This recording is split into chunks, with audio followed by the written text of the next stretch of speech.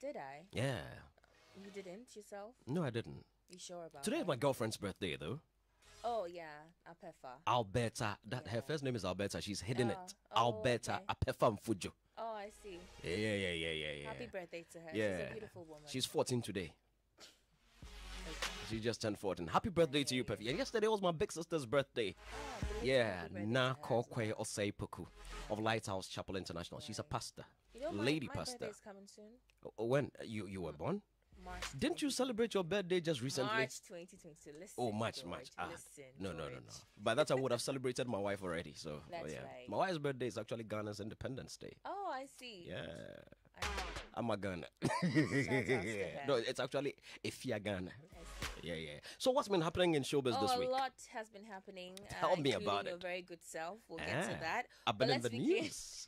The devil Let's is a liar. begin with some news from last Saturday, where the first ever, Musicians Union of Ghana, that's the Musica presidential debate, which was powered by Joy Entertainment, took place at the Labadi Beach Hotel. And George, you moderated that, I did. that show. Indeed, yeah. How was it? Was it fun? It was fun. It was quite interesting and revealing. And sometimes you're tempted to cross the line and become a panel member, lose your spot as the one leading it. Because there are things you'd want to ask, but because of where you find yourself, you're unable to ask. Like today, I wish I weren't the one hosting this show, I tell you. Right, so the event featured all three presidential aspirants, namely Henry Bessa-Simon, Deborah Freeman, and Russ Caleb Apia Levi, who battled with, their thoughts, plans, ideas, and dreams in an attempt to convince delegates to throw their weight behind them in the January 2022 Musica elections. So we're going to play bits, of the policies they intend to act on should they be given the nod to lead Musica. Let's begin with Bessa-Simon's manifesto. Digitization.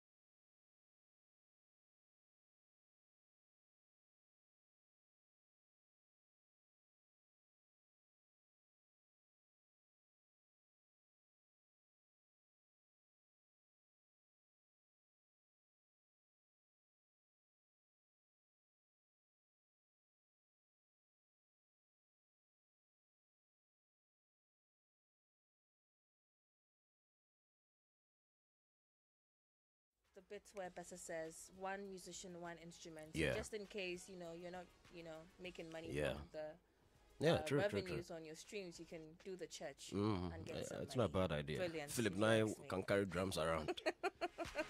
Now let's listen to Deborah Freeman's manifesto. Right on. My administration will prioritize uniting industry stakeholders and members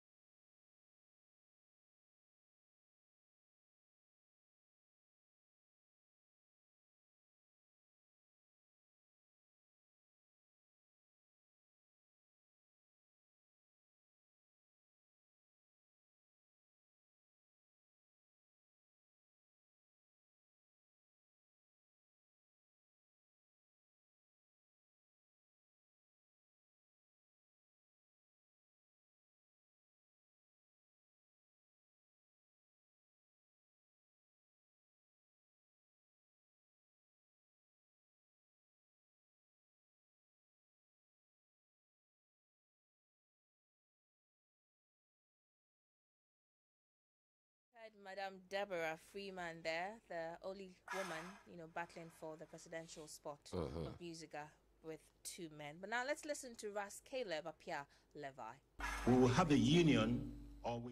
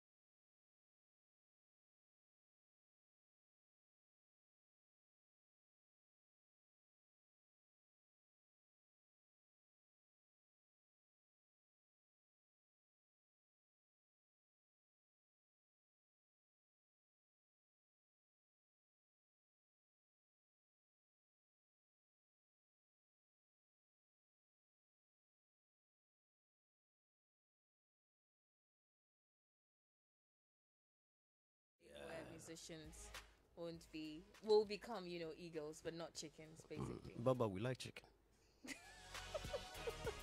George. Anyway, but on Daybreak Hits, on Hits 103.9 FM with Andy Dosty, some industry critics reacted to the manifesto.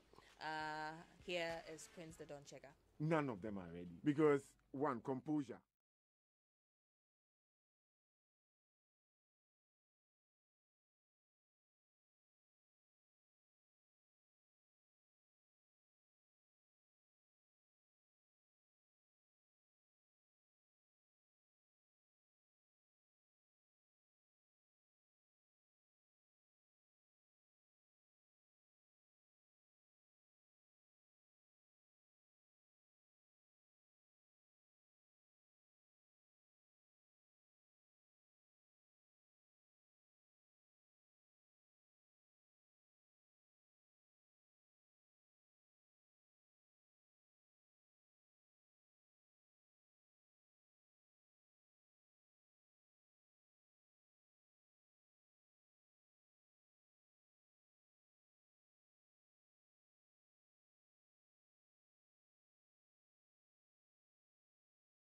So you had Prince the Don Checker reacting to the individual manifestos of the three Musica presidential aspirants there. Away from that, the National Film Authority, that's the NFA, has announced a new brand name for the Ghana film industry. Now, it's now known as the Black Star Films. Now, the new name was outdoored on Wednesday, December 8th, at the Gold Coast Restaurant and Cocktail Bar.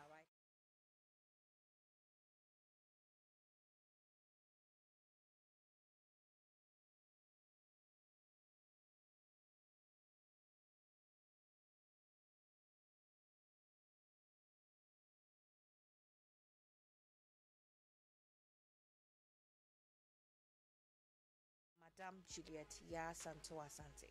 For us, as far as we are concerned, from today,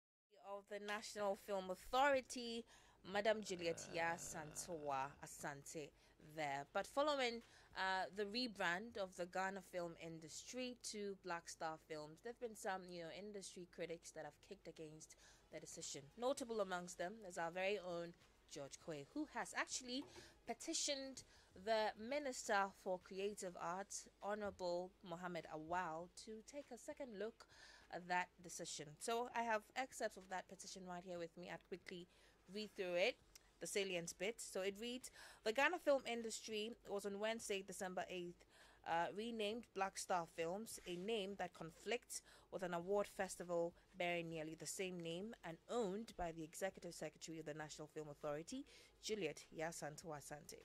In 2015, Juliet Asante established the Black Star International Film Festival as a private non-profit festival designed to bridge the gap between African movie cinema and the global community of movie makers, and focuses on the business aspect of film making.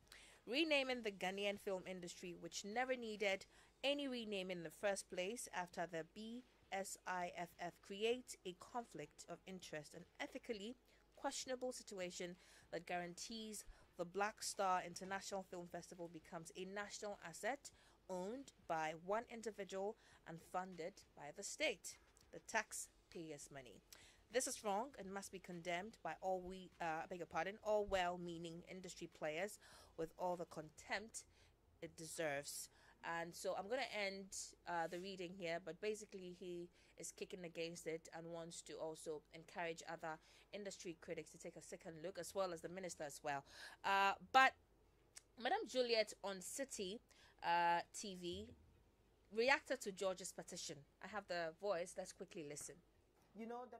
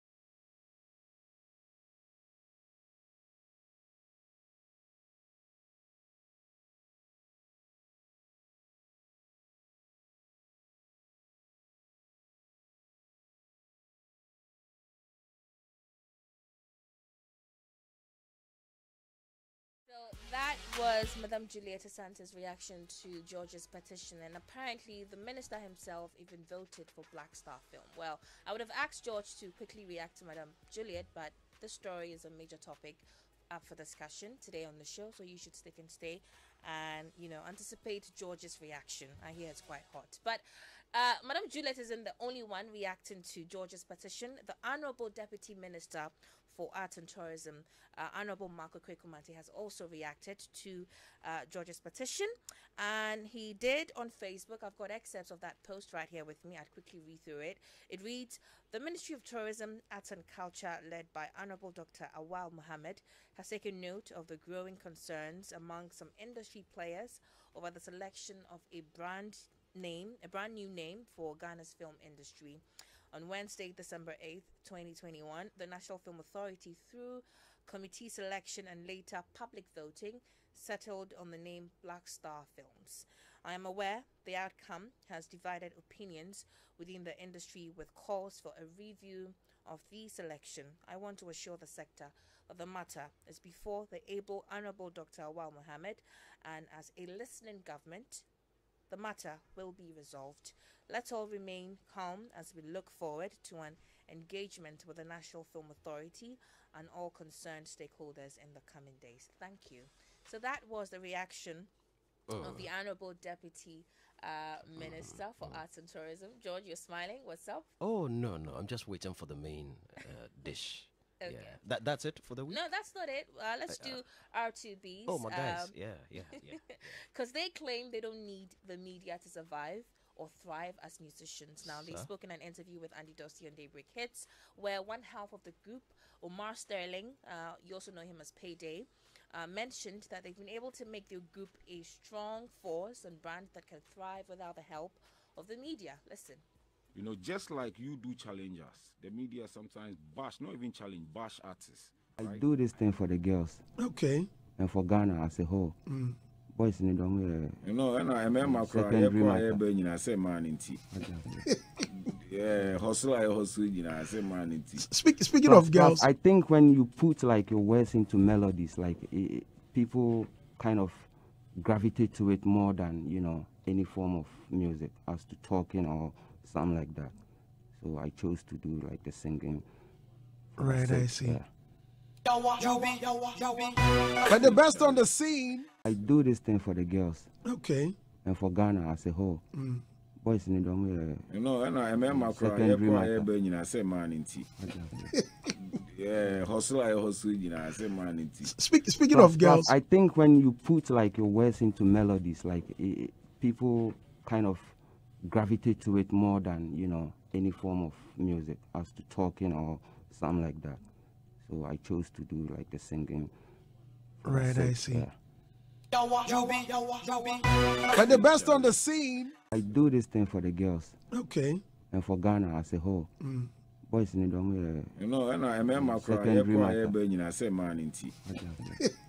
Yeah, hustle, I say man in tea. Speaking of girls, I think when you put like your words into melodies, like people kind of gravitate to it more than, you know, any form of music, as to talking or something like that. So I chose to do like the singing. Right, I see. Yeah. But the best on the scene. I do this thing for the girls. Okay. And for Ghana as a whole. Boys in the you know, and I remember I say man in tea. Yeah, hustle, I say man in tea. Speaking of girls, I think when you put like your words into melodies, like people. You heard from Omar Sterling, Payday, on how they don't necessarily need the media to thrive as musicians. George, what do you think? Even me, I don't need the media. Me, I don't need the media. You don't need it? No. But I want you to react to what what they said. Yeah. I mean, it's an opinion. And look, one thing about R2Bs, I don't know exactly what they mean when they say they don't need the media, because it's an argument that's been going on for a while. With the advent of social media, which aspect of the media are they referring to? Because when you say you don't need the media and you make it a blanket like that. Obviously, I think the traditional media. Exactly. I think so. And that's what I'm saying. Social media is direct competition to traditional media. And a lot of people are doing very well on social media. So they could say that we don't need traditional media. Right. And they could be right. Could be. Again, it could be in quotes. You understand? Also because it become very... Look, there's so many. In Accra alone, we have over 50 radio stations. How do you know who's listening to what at which time? But social media is more personal. And if people really want to follow you, they know exactly where to go to. But when you compare it to traditional media, when you come to say radio, how do I know that when I go to Hits FM in the morning, I'll get an R2B song, or Joy FM, or Adom FM, or Inshira FM, or Asempa FM, or where? Where will I get an R2B song if I want to listen to it at 8 a.m.? But if I go on social media, I can go directly to Boomplay, to Aftown, to Apple Music, to YouTube, or wherever, and I'll have them there. So maybe they could have a point if they are referring to traditional media. And yeah, that's the argument. And at the panel, if it is good enough, wherever you put it, those that really want it will come for it. Sounds good to you, Soraya? Yeah, I think I agree with George. And even I'll say a little deeper, George is right when he says about traditional media versus social media. But I even think that maybe Payday was referring to this further traditional space that we have, in which we had the system in which the DJs and the presenters were the only source of your music. I think now, if you take your time and you promote, we've had incidents where you've promoted songs in just the bars and they become a hit, and has forced the radio stations to play them, because whenever they go anywhere, they're hearing these songs. Same thing with social media, online streaming platforms. Sometimes, look, you can have a hit, just hit in the wedding music space. Like every wedding event you go to, it's a big song, and then all of a sudden it forces the other media forms to join in. So I think he didn't mean necessarily all media, but I think he meant in the traditional space in which he sat right now, of him versus Andy, a personality like Andy, or a radio DJ, or a traditional music promoter. And I think it's a big question that needs to be answered. He's not the first person in the last few weeks to have had this conversation, and it seems that the trend is going on. And I think it's a conversation of both sides. How much does each party need each other, and are the dynamics changing? Because back in the day, if you were not on radio or on TV, you were not a success. Are the dynamics changing? I guess, George, that's a question we need to explore. Tackle. Yeah. All right. Totally agree. Thank you. Well, let me wrap up with what's trending on social media. A lot of sports-related stuff trending. Alonso is trending. Manchester City player Grealish is also trending. I don't know why. City check it out. won. They beat I think the Wolves by a goal to nil. Oh, I see. Yeah. I mean, they are in good form. They're in good form. Jimenez, Mendy, Chelsea. A lot of sports related stuff are trending, guys. You should check it out for yourself. But that'd be all for Showbiz this week. I'm Noella Kharyne Yalley. Thank you very much. That is it for Showbiz this week. When we come back, the conversation begins right here on Showbiz A to Z on Joy.